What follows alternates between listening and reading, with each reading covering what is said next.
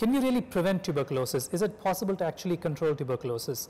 It's a million-dollar question in the sense that patients have been asking this question for decades. Doctors have been asking this question for decades. There is a vaccine. It's called the BCG vaccine. People thought that it would really cure tuberculosis. Unfortunately, it has not been the case. However, the good news is that there are some subsets, like some young children, for example, who may be protected from tuberculosis because of the vaccine. But there is huge amount of work going on around the world to really diagnose and treat TB in a very rapid fashion. There have been experimental trials in other countries where they're trying to treat TB within 3 months, for example. There are tests going on to see if a new kind of a vaccine which targets some of the very specific proteins in the TB bacteria can actually create a vaccine. There is some hope based on some recent research that we can actually take care of tuberculosis with something like a vaccine. The future does involve a lot of other things though to treat TB. You do need to improve the socioeconomic status of the world. People who do not have adequate nutrition are prone to more TB. Now, can you get TB again a second time around? Yes, you could. If your immunity drops or if you were already affected by the TB bacteria but did not take complete therapy, you can get TB back. It's important to have a very high index of suspicion if somebody has a low immunity. This might be somebody with a disease like HIV or AIDS, or it might even be somebody who's immunosuppressed because of steroid therapy for a rheumatologic problem like rheumatoid arthritis or asthma, or even something like an organ transplantation. When you are dealing with somebody with tuberculosis, it's important for us to be compassionate because the treatment is long.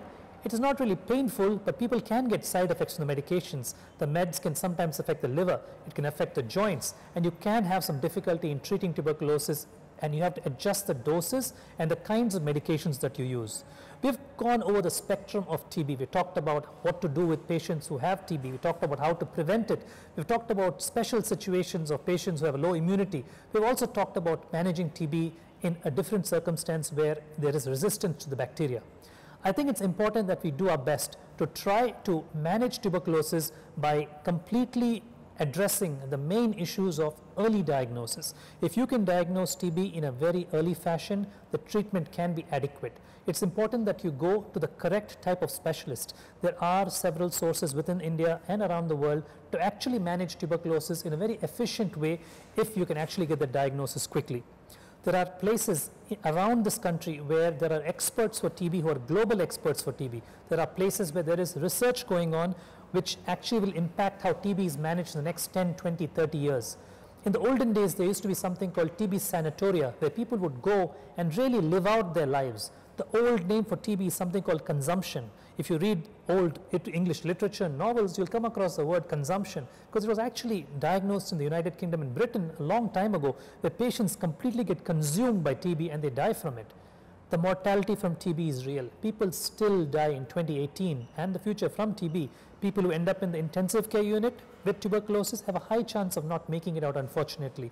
How do we handle this? I think it's going to take a group effort. As a group, as a team, we're going to need funds to make sure that people who cannot afford TB medications or do not have adequate access to resources such as quick lab testing or X-ray equipment or CT scans get what they need. We also need a cooperation between the government and its partners and private practice to make sure that tuberculosis is handled.